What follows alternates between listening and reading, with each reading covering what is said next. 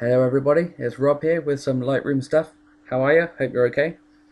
Now, Adobe have released the latest 5.2 update. Now it is a full update. It's no longer in the beta mode. So feel free to download it. It should give you the option if you've got it set to automatic in your Lightroom preferences. It should give you the option to download it. So go ahead and download it.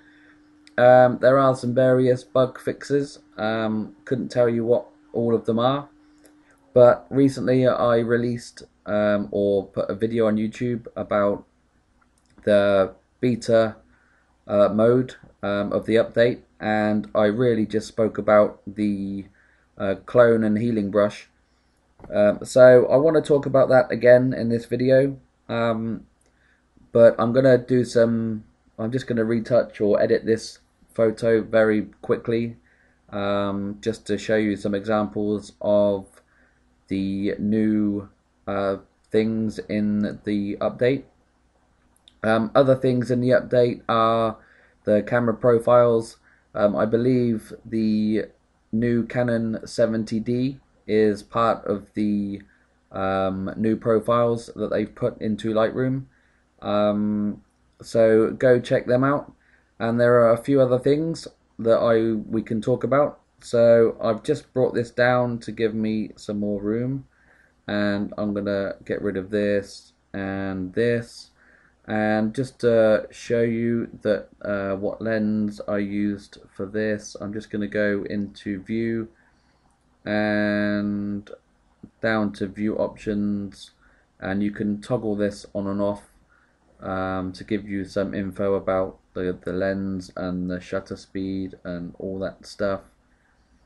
But I'm going to leave it off so I can see what I'm doing.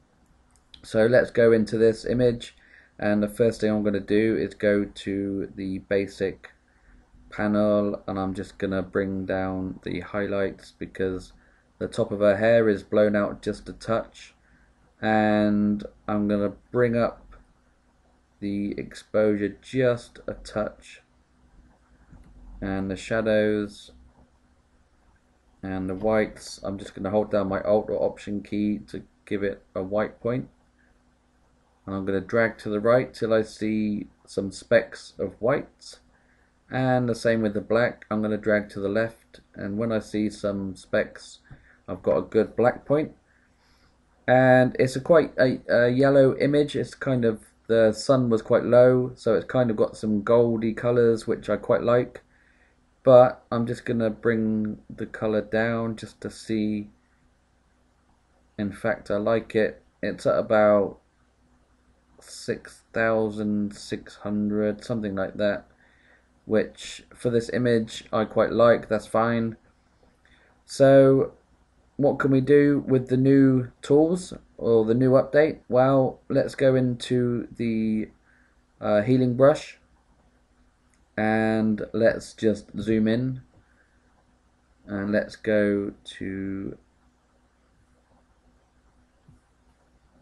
just move this image over a bit so we can see what we're doing. So they've added the feather option in the spot removal and the clone brush and the healing brush.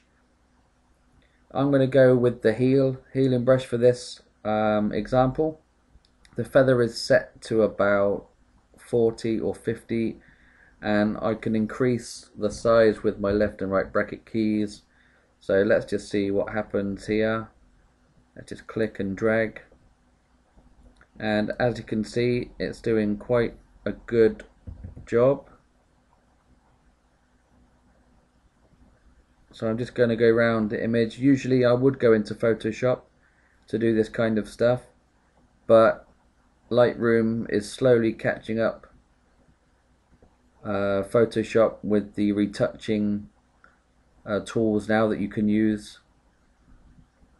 So more and more people will stop using Photoshop, I believe. But it'll be interesting to see how the developments happen with the Creative Cloud whether Lightroom is going to go fully that way. I'm not sure if that's going to happen. I know you can get it as part of the CC already, but I'm not sure about the later versions. Lightroom 6, for example, if and when it does come out, will that be as part of the cloud, or will there be an option to buy? I don't know. I hope we can still buy it. What else is in the release? Let's have a look. Well, if we go down to the details section, underneath the sharpening area, there's a noise reduction, and there is a smoothness slider now to help with the noise reduction. When you boost up the color noise reduction, if this is on 0, these are blanked out. You can't use the detail or the smoothness, but with the color cranked up, you can then give it some extra smoothness with this slider. So it's pretty good stuff. And another thing, let's just zoom back in, and if we make some local adjustments, so let's go to the adjustment brush and double click on effect to reset everything. If I bring, for example, the exposure up completely just to show you, and let's just paint over here. This is just an example. So say you've made a local adjustment. If your pins are selected to be shown, you can now right click. If you hover over the pin, you can right click and you get the option to duplicate, delete, or reset the brushing, which is quite a good feature, I think. I'm just going to delete that, and then we can just redo it if we need to, but I don't want to keep that, so let's just delete. So that's a good feature that they've brought in. I just want to finish off this photo. The other things that they've done are some bug fixes, and they've released some more camera profiles. I believe the Canon 70D now is part of the profiles in Lightroom, and I'm just going to apply a small amount of sharpening to this image, and let's do the good old vignette just to bring the focus back to the subjects. So that's about it. That's about all I want to do with this photo. This is just a few things that they've done with the new 5.2 update. It is now released for the public, as I said, so go ahead and download it.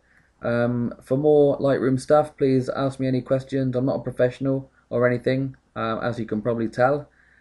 So no harsh comments. I am doing this just for the crack, really, because I like it, and I just want to share stuff with some people who might not be sure about Lightroom and all the editing stuff. So if you've got any questions about Photoshop or Lightroom, feel free to ask me any questions. So hit the subscribe button and the like button, and take care, guys. I will see you soon.